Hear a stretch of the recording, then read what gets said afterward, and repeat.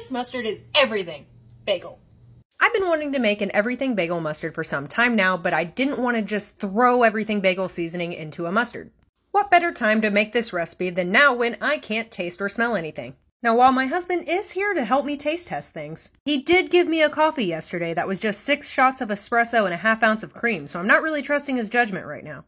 This is a larger batch of mustard than what I typically make. The plan is to mail this one out just to see how others like it.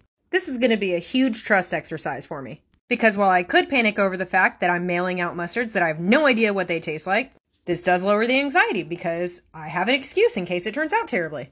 I really don't see how this is going to be terrible though. I love a good malt vinegar based mustard, and this garlic and onion has to shine through. And last minute I stirred in some poppy seeds for some texture and a subtle nuttiness. I really wish I could taste this, because from what I've been told,